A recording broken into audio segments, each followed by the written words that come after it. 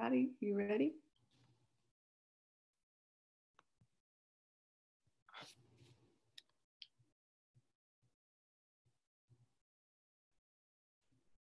Tell me when.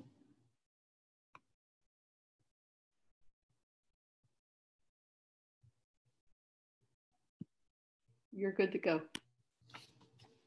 Welcome everyone to CAHPERD Core Zoom presentations. My name is Patty Supay. I am this year's CAHPERD president. I hope that you're enjoying these valuable presentations hosted by CAHPERD. So far, the response has been overwhelming, and we are so pleased to be able to pull together these great presenters to offer teachers what they need in these uncertain times.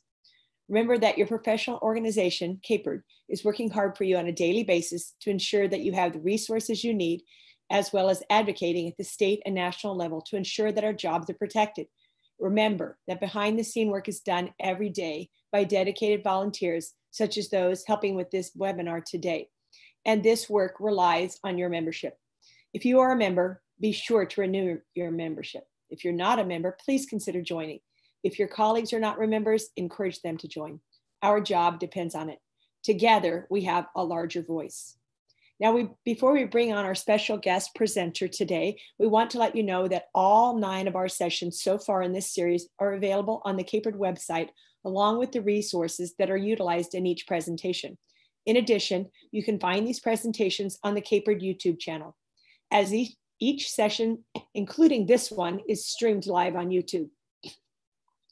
Our next session planned for this fall just got scheduled. It will be Wednesday, September 16th with Michelle Tabor. Michelle Tabor is a physical activity program manager for CalFresh Healthy Living from the University of California in Davis. Michelle focuses on integrating physical activity into the CalFresh Healthy Living program that is available to schools throughout the state. Michelle and her team from UC Cooperative Extension will present a core session titled, "Don't Underestimate the Power of Physical Activity Breaks on Students' Social and Emotional Learning." During this interactive webinar, you will have the chance to experience the impact of incorporating physical activity breaks into your classroom routine and learn about digital resources that can be used with all levels of education, whether personal or virtually. You will also learn how a physically active environment can help integrate social and emotional learning to help students deal effectively and ethically with daily changes and challenges. And now, we are excited to present to you tonight's presenter, our special guest, DeJager. Dan is a university lecturer, curriculum writer, and a teacher in Sacramento, California. He has taught diverse groups of students in a variety of settings. Dan is the 2019 Shape America National High School Physical Education Teacher of the Year.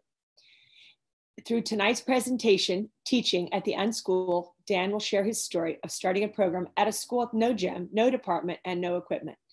It was much like distance learning. He is constantly reflecting and trying to make his program better. So he will share his story with you and let you know what he's figured out so far. So remember to keep up through CAHPERD email and social media for announcements of our future presentations. And so now I'd like to present Dan DeJager. Thank you. Thank you, Patty. Thank you for CAHPERD for having me. These are interesting times, but you know, we're all on the same team here. CAHPERD does so much for teachers in California, physical education teachers in your state organizations. If you're in another state, please support them.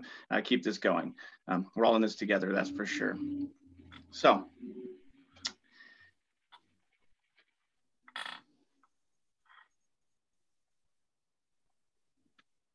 There we go.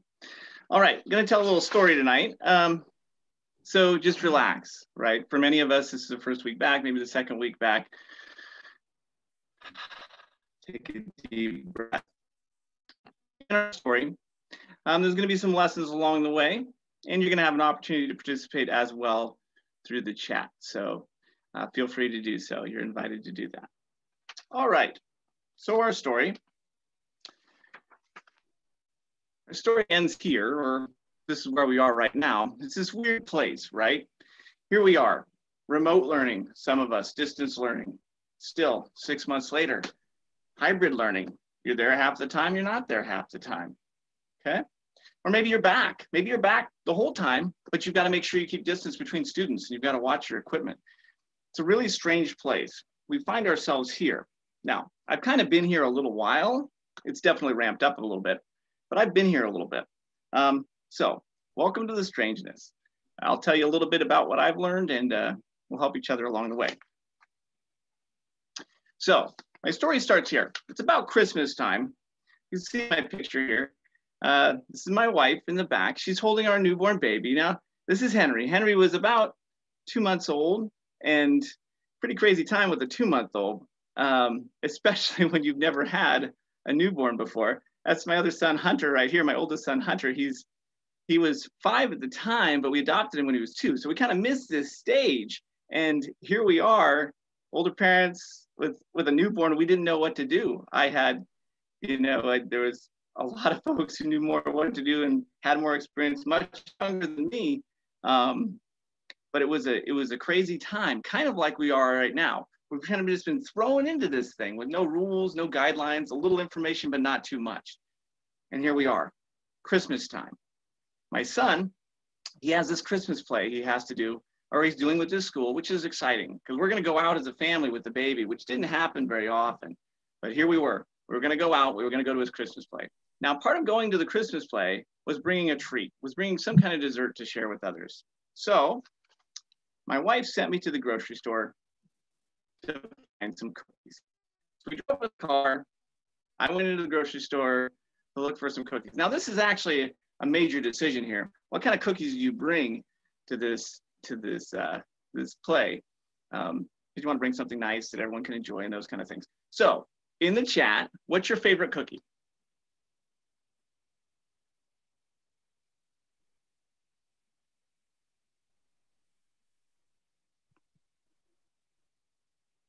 All right. I'm not able to see that chat, but I'm peanut butter cookie, chocolate chip, oatmeal raisin. Nice. Peanut butter. Any peanut butter fans out there? I don't see sugar cookies. Nope. Sugar. There's a sugar. No. Oh. There is one sugar. Oh, there's the sugar ones. All right. And an oatmeal chocolate chip. Snickerdoodles. Peanut butter. There we go. Oh man, snickerdoodles, those are my favorites as a kid.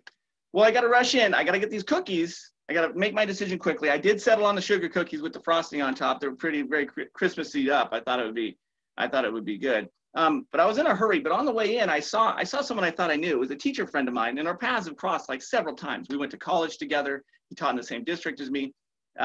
He became an administrator up where I live. He came back to my district. Just back and forth, back and forth. I'm like, I'm in a hurry. I don't really have time to talk right now. Wouldn't be nice to say hi, but I got to go. I rushed to the checkout stand and boom, the cookies fall on the floor. Now, that's a bummer that the cookies fell on the floor, but it all kind of happened for a reason.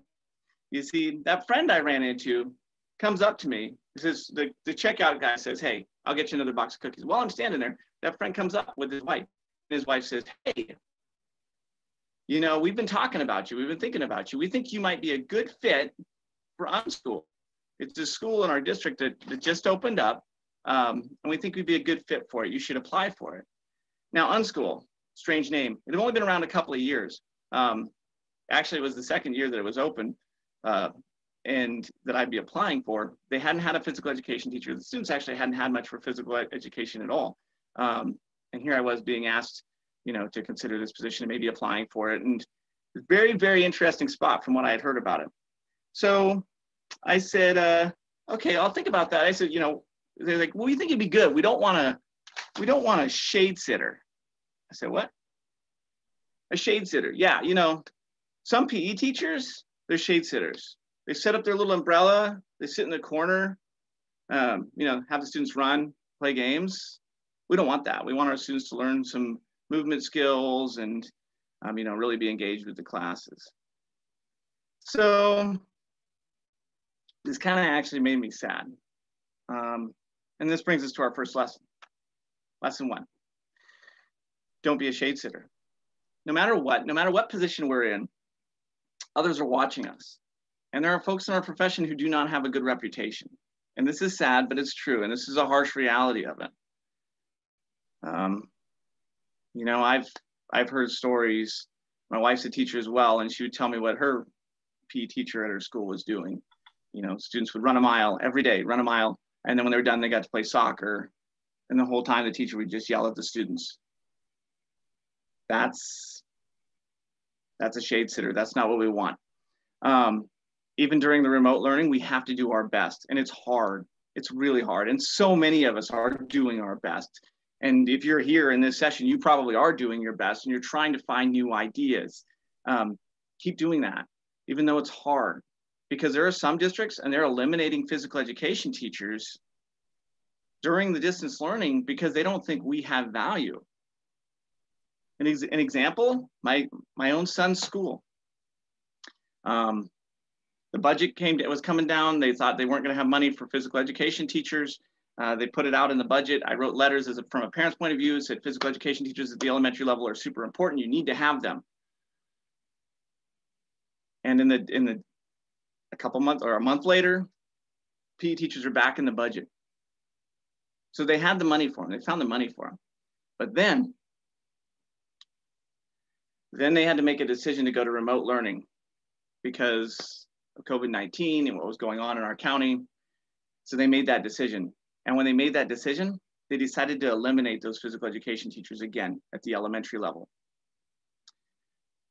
Now it's tough, but I know one of the reasons they made that decision is because during the crisis last year, one of my former student teachers in that district as well, he kept making lessons, he's sending videos, he's going to all these teaching things.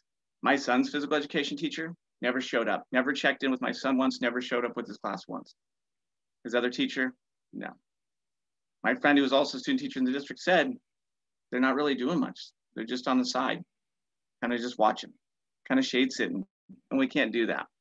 So here, we got to keep moving. We got to keep moving forward. We got to keep advocating for our profession. This is a rare opportunity to show that physical education is important, no matter the setting, even at home, and bridge that gap between home and our classroom environment.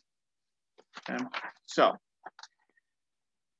back to the story. Now, here I was, UnSchool. They asked me to go to UnSchool. Well, this is all I knew about UnSchool was this video right here. I had seen it online. I'm going to share that with you a little bit. Let's see if it works. This was the promotions for the UnSchool as they opened it up, try to let students know what UnSchool was all about.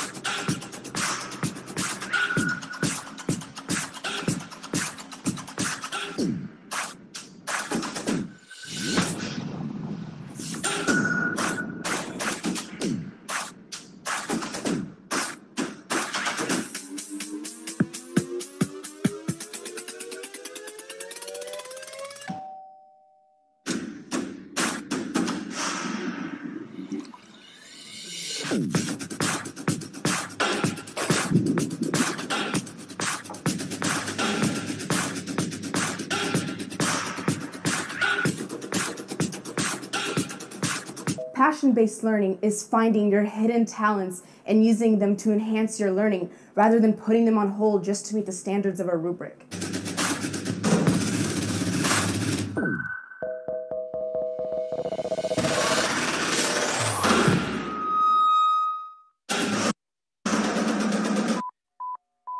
Okay. That was UnSchool. That's what I knew about it. I was like, all right, so there's no walls, it's passion-based learning. What does all of this mean? So if you could change one thing in the chat, if you could change one thing about schools, what would it be? Because these folks, so go ahead and respond there. Because these folks definitely, they had some great ideas, some things that are very different from a traditional setting.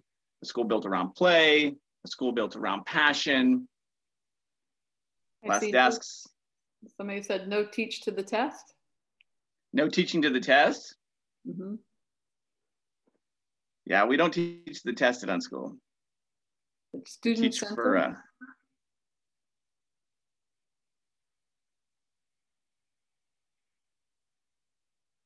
Somebody's asking, why can I not see the chat? I'm not sure. The students drive the curriculum and with their interests.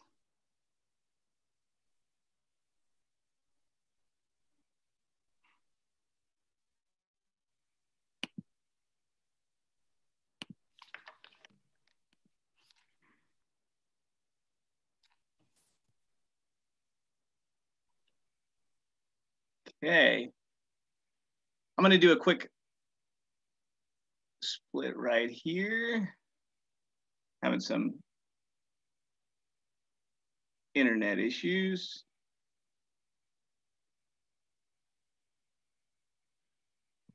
Somebody else has said individualized and coached to find something they really want to do. Yeah. For sure. And that is so much of what we get at the UnSchool. All right.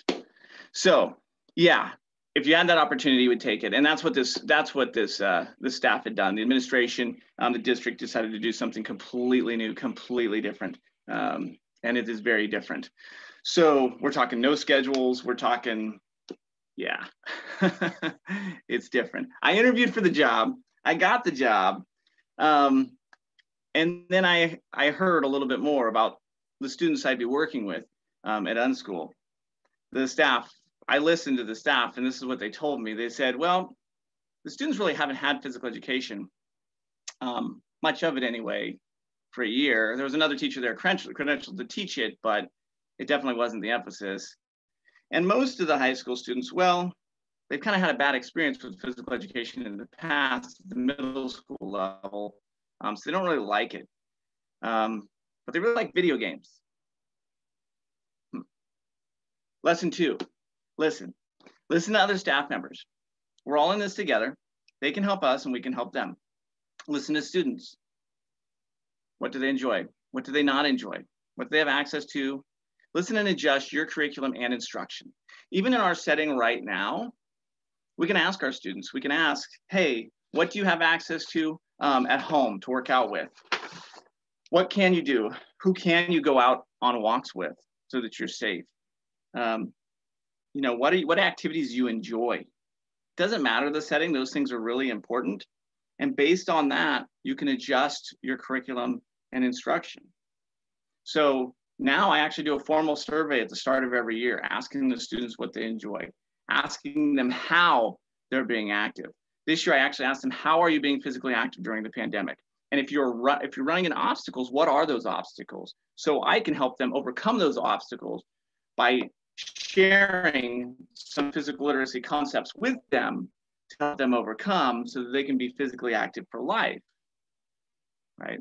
And many of you have seen Terry Drain's What's Your Why? And that's what it is physical literacy. If physical literacy is your why, we want to help them do that in the real world. And we have this rare opportunity to do that in a real world setting.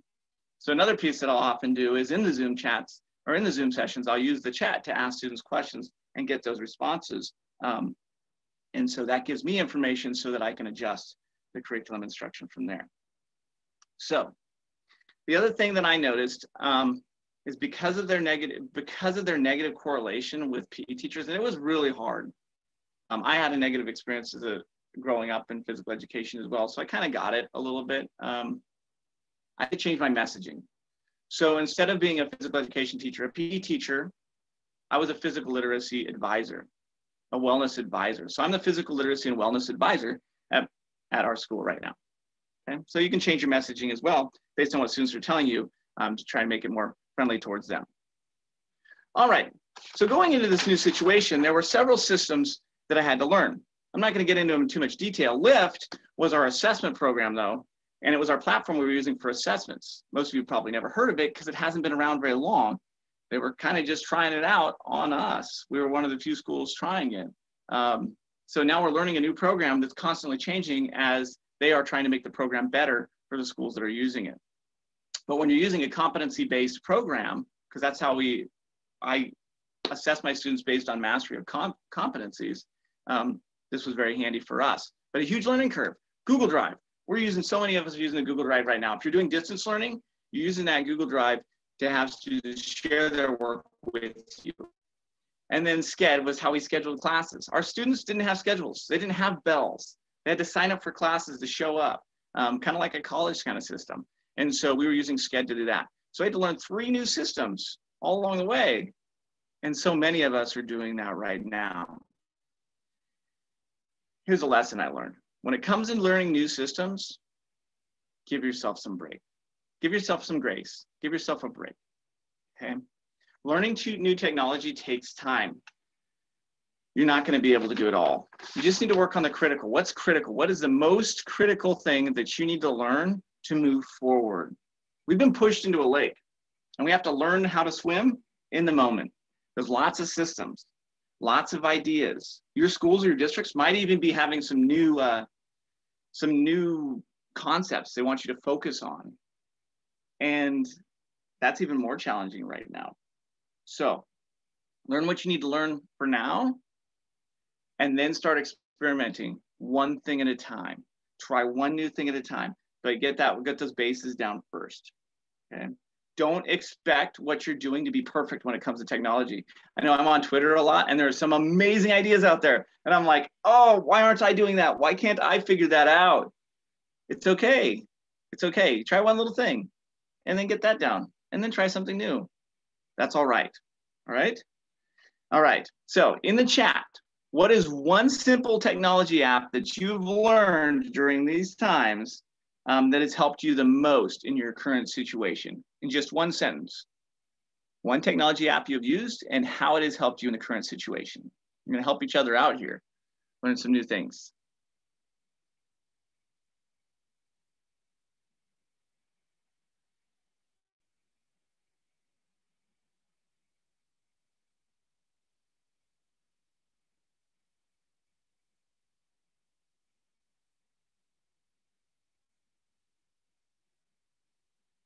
Google Drive, Google Slides, Google Classroom. I'm just now learning Google Classroom. It's one step at a time. Organizes things, for sure. YouTube, so many awesome resources on YouTube.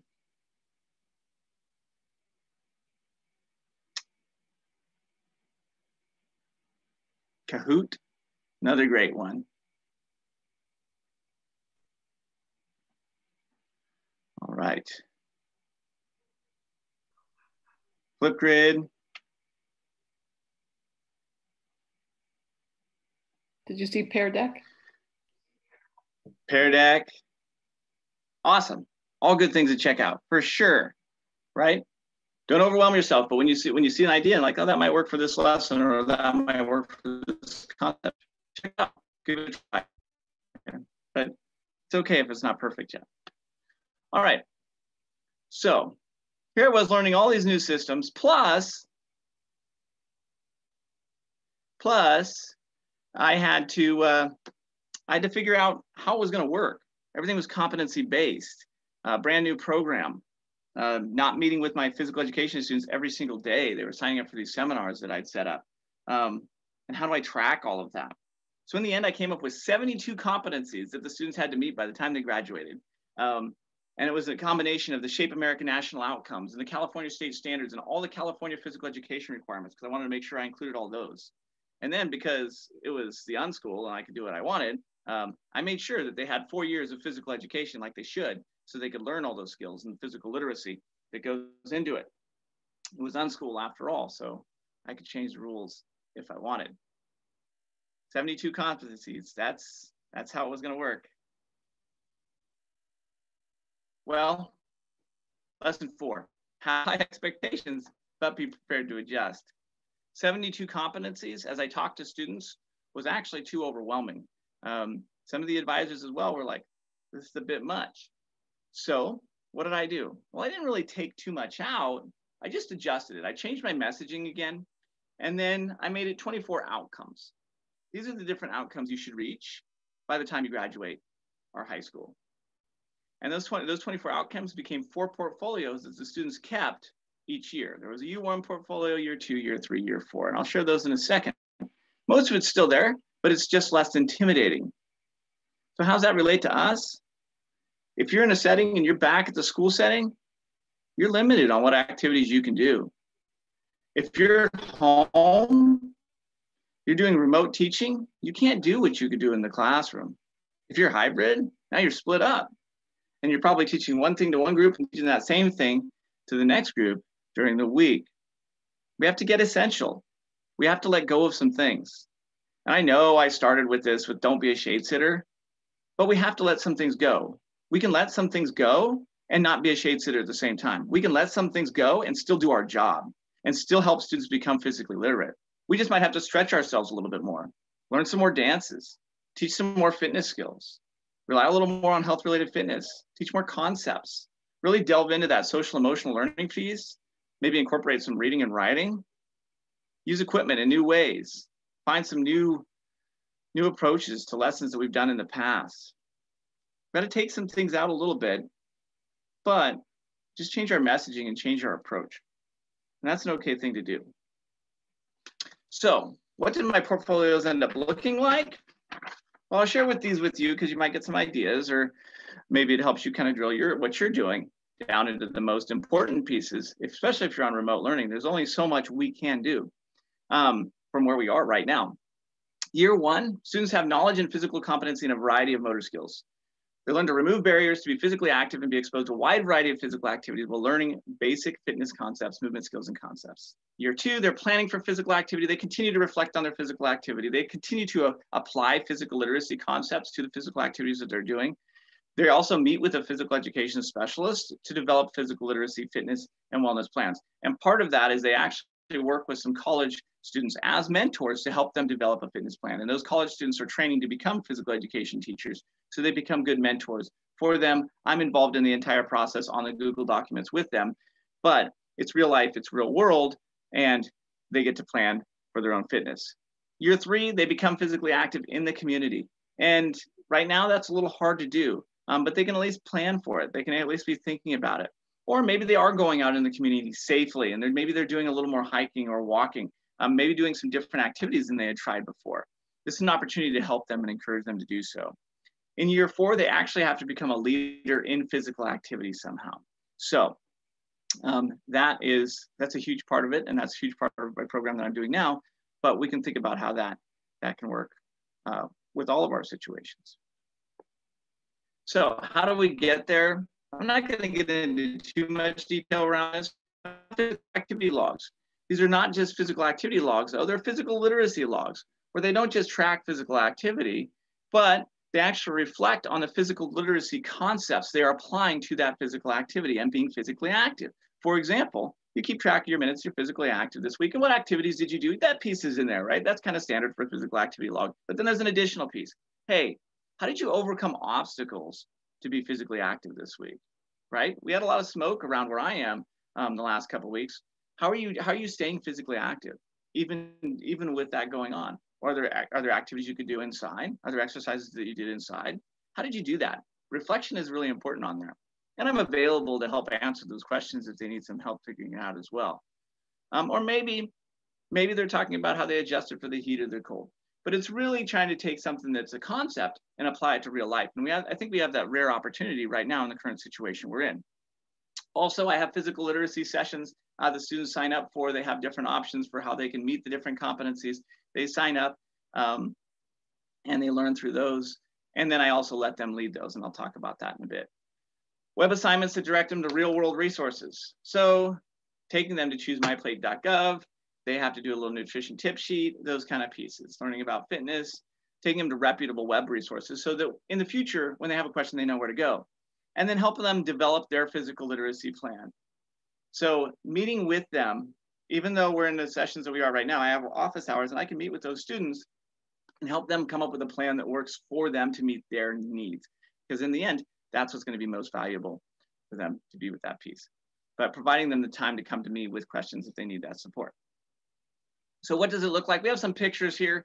These are different sessions that I did throughout the year with the students. Again, asking the students what they were interested in. They like the non-traditional quite a bit. And so we have some speed mitten here. We have some can jam. There's some ultimate frisbee going on, instruction there. Some disc golf. We actually take field trips, go out and play some disc golf. In the bottom right-hand corner, we have a breakout.edu, which is like an escape room puzzle game to learn some concepts the students are working on, and they had to do a little bit of physical activity in there as well. I set up a geocaching course around campus, a little scavenger hunt they had to figure out. In the top left-hand corner, we have what I called 15-minute fitness, and they went around. We had no weight room. We have no weight room. We have no gym. My classroom is actually an elementary school stage. Like that's all I've got for an indoor facility. And that's right next to a cafeteria that's really like a student union. So students are there all the time. So I'm very limited in the space that I have, but using this back area that no one really uses gives them a little bit of privacy, and we can do our workouts back there that students can sign up for as well. Also, we have this awesome opportunity that we're near a river, so we can walk down to the river and take little field trips there, which is really, really a neat thing. So then we have this also awesome opportunity, and this kind of come together with the students in year 4 becoming leaders. They lead physical activities. And so I have a student leading yoga. I had a student teaching cricket. I had another student teaching boxing. I know, boxing, right? I am meeting with that student one-on-one beforehand to plan what that lesson is going to look like. I actually have a modified lesson plan template for them to fill out. It's not like, full on, but they need to know the objective. They need to know what their targets are for the lesson, how they're going to structure it, how they're going to close it up. I am there with them the entire time, watching, supervising, jumping in when concepts come up, helping them teach the lesson, making sure that it's safe. That has to be by far the number one thing, is to make sure the activity is safe for them as well.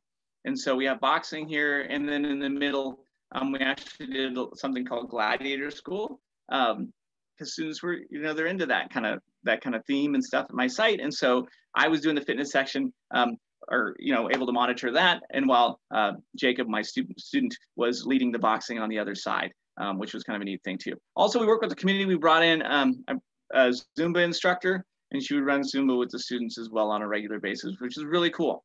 So lesson 5, we don't have to do it all by ourselves. And especially in this situation right now, there's so much going on. Let others lead. Let the students lead.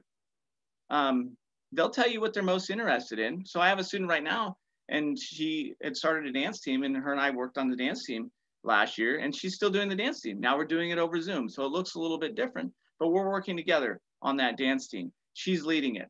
Checking in with her, we met this morning. It was great, right? The students also, they're gonna buy in more. They seem to buy in more sometimes when it's another student leading, which is really cool.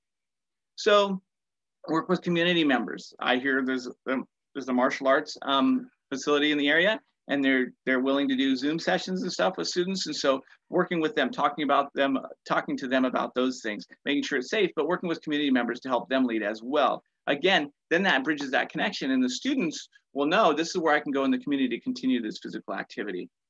And then during remote learning, find videos of others instructing movement skills. You can make all these videos on your own, but it's hard. Find them, preview them, make sure they're appropriate, make sure they teach the concepts that you want, because not everything out there on YouTube is good, but you know your subject matter, physical education, what physical literacy looks like. Watch it, preview it, credit the instructors that made that video, but then you can actually add your own instruction to support those students as well. If you go to Edpuzzle, which is a new technology I learned about this year, and I actually learned about it from someone on Facebook or Twitter, which social media has great ideas. If you're not on social media yet, now's the time to get in there and really see what others are going on and doing. Edpuzzle is not too hard to figure out, and I could actually add my own notes to the videos and help the students learn the physical literacy even over a distance.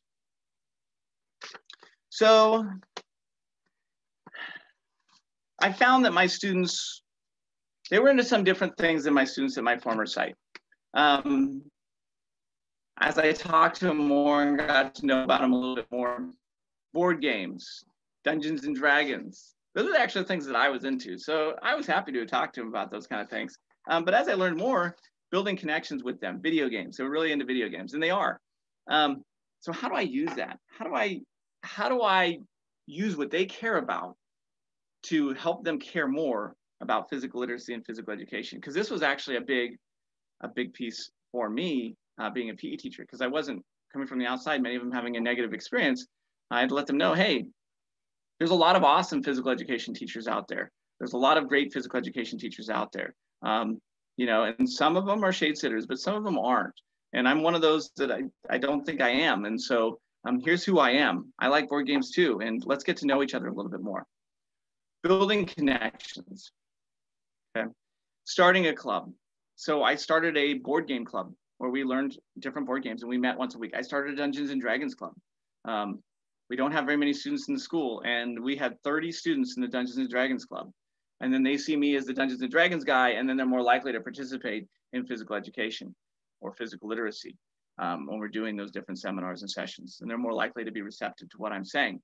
And we can do this now. We can still do this now. We can still have our clubs. We just run them over Zoom. I started a board game club. We're meeting tomorrow. We'll be doing some chess online. We make it happen no matter what. Those connections are so important. They're probably the most important. Right now, more than ever, are the connections between students, the connections between us as teachers and our students. And so we just keep making that happen. And then check in with students, check in with the parents over Zoom. If they're still hanging on at the end, see how they're doing. They're one of the first ones there. Hey, how are you doing? Talk to them a little bit. This has been hard. This has been hard on kids. It's been hard on teenagers, especially.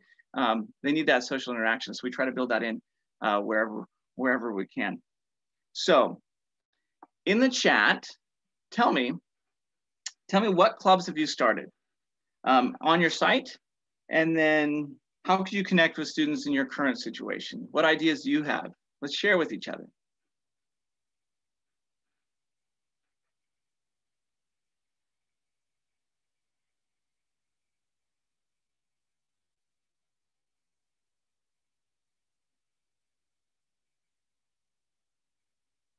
So,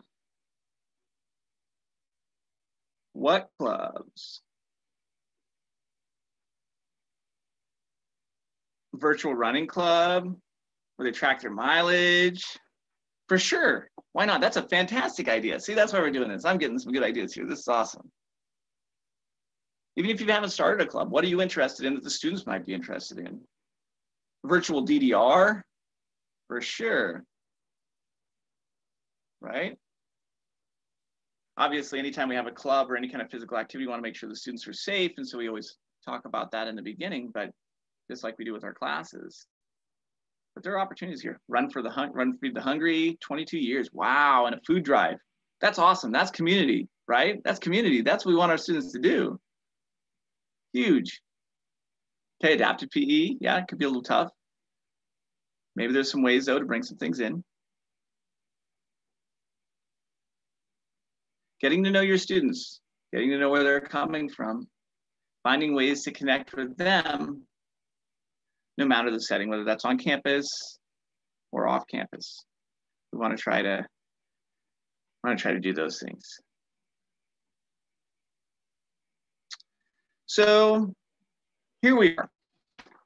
Here we are. We've all been dealt this lump of coal, right? It's not usually a good thing when we think about it. Coal's what you get when you're naughty, you know, from Santa. But here we are. We didn't choose to be here in our current situation. I chose to go into the situation I went into. I knew what I was getting into. I knew it'd be a little different. And it's been a blessing. It's been great. Learning so many new things, but this has been pretty hard. It hasn't been easy. The whole situation for us, it's tough. What I'm doing at UnSchool, it's not perfect. I'm still learning it. By the way, we're not UnSchool anymore. We changed our name. Our name is now Meraki High School. So things are changing. We're not just a school that doesn't have walls or boxes. We have so much more than that. We have advisors that care. We have a system, and we have a philosophy that meets students where they are, where they can learn real world skills. And so Meraki High School, that's our name. It's a Greek term. It means you leave a piece of yourself, your soul, creativity, or love in your work. When you love doing something, anything, so much that you put something of yourself into it. That's Meraki. Now, so many of you, you're doing that right now. You're doing that with your students. You're putting so much of yourself into this in this current situation. And I know it's tough, but it's making a difference. It's making a huge difference. So you have that Meraki. Lesson 7.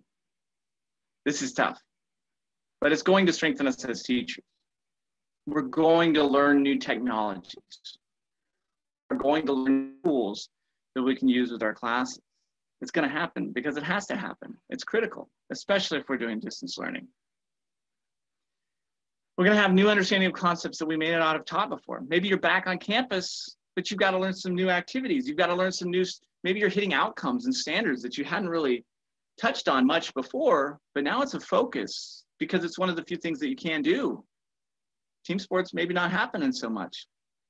But again, maybe that health-related fitness, that dance, those lifelong activities, different ways of setting up your activities. Those are things we're going to carry with us. New ways to connect with students and staff in our current setting. When we have an opportunity, we have an opportunity to go into the student's home on a daily basis. And while that is oftentimes seen as a negative and a hard thing, it can have its positives. We can see where they are. We can have them do an activity where, hey, you've got 20 seconds, grab something you care about and share it with me, and why it's important to you, right? And they share their dog or their cat or something else that might mean something a lot to them. And we have that. We get to see that, right? We get to connect our classes to reality. It's not just a physical education classroom on a blacktop or in a field. Now it's in their home. How do we make this happen in the home? Because when they leave us, that's what they're going to have. They're going to have their home. They're going to have their community. And that's where they are right now. So we meet them there. We also have this opportunity to show them that we are much more professional than how we are represented in the TVs and the movies. I hate it. I hate how they always have us rolling out a ball or we're intimidating and all that. That's not who we are. That's not who we are. And now students have an opportunity to see that. They have an opportunity to see that we're in the same situation as they are. Here I am doing this presentation from my office, which used to be my bedroom, with, painter's tape on the wall, holding all the things up that I'm trying to keep in my head to make sure I got everything straight, right, for my classes. It's real. They see us as real people. And they see that we're really there for them to make a difference and help them be physically active, physically literate for life, to help them socially, emotionally, no matter what situation they're in. So I end with this. A diamond is a chunk of coal. We've all been dealt this chunk of coal. But a diamond is a chunk of coal that did really well under pressure. And together, I know that all of us in our situations, as tough as they are, we're making diamonds. I thank you for being here. If you have questions or answers, we'll do those now. You can contact me on email, on Twitter at the PE Challenge. www.thepechallenge.com is my website for some resources there. And there are a couple of Shape America blog articles here on how to change how others view physical education as well. Thank you. Dan, there was somebody in the chat, I think, that came from YouTube. It said they said, I haven't started a club, but students have asked for Gamers Club, but I don't know how to connect it to PE. Great question. So don't worry about connecting it to PE yet. Just worry about connecting to the student, and the rest will come. So for example, with the Dungeons and Dragons Club, I started that with the students. They got to know me more. And I turned it into Dungeons and Dragons U. And so if you know anything about Dungeons and Dragons, your characters actually have statistics. And so I made their character statistics actually directly correlate to their progress in their classes. And so their strength for their character, which is one of the biggest things in Dungeons and Dragons, if you're going to be a fighter, for all my D&D folks out there. Their strength was actually based on how they were progressing through the physical literacy concepts and the physical literacy competencies. Their constitution, how well they held up as a character, was based on their wellness and how they were moving through wellness. And I did that with the different subject areas. So drawing that connection between the two, where the two connected, and there was an incentive system within the game system that was based on what had happened in the physical education setting, was part of it. The other piece of it was taking breaks. So we're gonna play D&D for half an hour, 45 minutes or whatever, and then we're gonna get up and we're all gonna go for a walk and talk to your friends, talk about what's going on in the game, come up with a plan, and then we're gonna come back and play again, okay? That was part of it. And so don't worry about that one piece so much so far. Just build those connections first and try to build those other pieces in as you get there.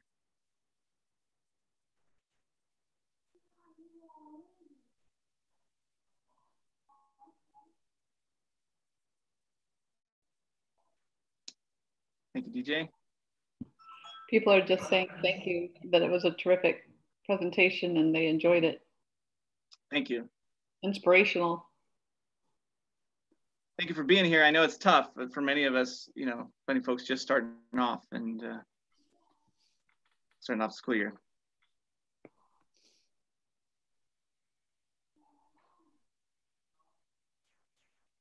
Favorite club or student teacher activity this year and in the past?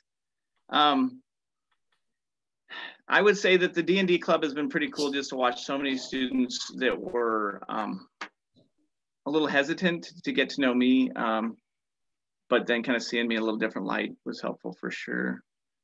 Pokemon Go. Yeah, Pokemon Go is it's a real deal. I mean, that's part of what my son does, you know, to get active, if we can, you know, stay socially distanced and stuff. To go along with that too, like that's another approach that I took. With dance, I allowed them to do We Just Dance as part of the dance. And so that was this different seminar that I offered, and I was there helping them, I'm supervising them, but they were learning some different dance skills through the We Dance because they're into video games. And it was amazing. They'd come in and I'd leave it, if I was in there doing office hours or whatever, they could come in and play it during that time as well. And so it was cool to just have them come in and do that, a little different approach. We have a raised hand.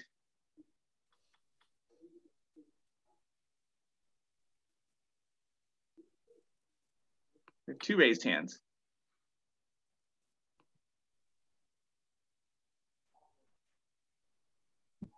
Sorry, Dan, I don't see that.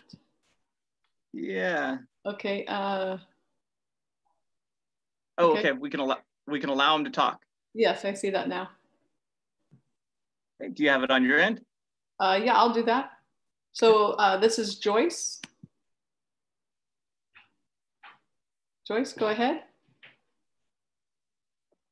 You want to unmute yourself?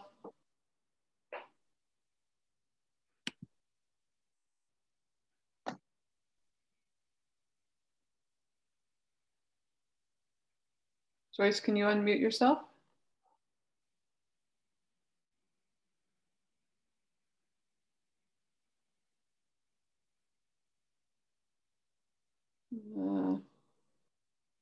I don't see. We had one. I think we had one more. Yeah, I don't see the other hand. I'm trying to scroll and I don't see it. Just Joyce.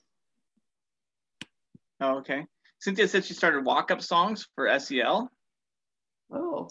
Sounds like a really great idea.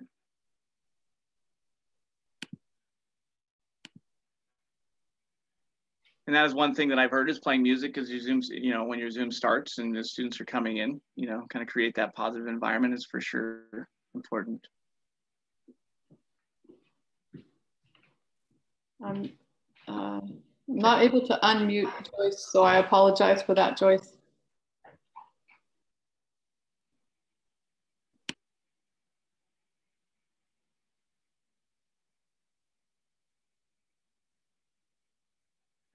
Okay. All right. Oh, press spacebar. Yeah.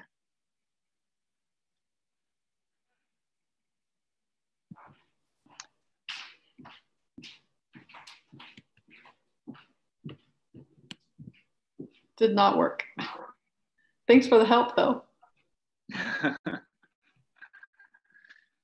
Sometimes that happens. Isn't this real? This is real, right? We're in a Zoom session. I had half my students couldn't get in yesterday. We had to troubleshoot it through the email because the district had put an authentication process in there, and the district directions didn't always work. So, Joyce, are you there? No. Okay. Okay. Well, if Joyce, if you remember your question, you can feel free to email me and ask if you'd like. Happy to help out there, or maybe on the video later when it comes out on YouTube.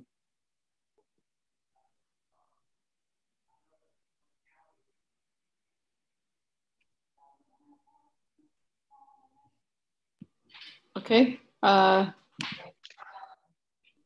I don't see anything else coming in. And it looks like Joyce has taken her hand down. So awesome. Thank you. Okay.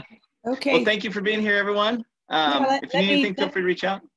Yeah, just let me close in by thanking everybody for joining our course session, and please keep up with social media. You'll see any additional sessions that we have. And I understand start my video. Okay, video. Yeah, I want to thank everybody for being here. I also want to remind you that we have some additional sessions coming up. We have one on the 16th and more that are in the planning stages. So keep up with social media and keep up with the CAHPERD website, as well as email blasts coming out to all CAHPERD members. And thank you so much for being here. And we want to thank Dan for his great presentation and for all the information he provided for us today. Remember, you can see this again on YouTube channel from CAHPERD or the CAHPERD website. If you want any additional resources from Dan, we can ask him to provide some of those that we can put on the CAHPERD website for you. Thank you again.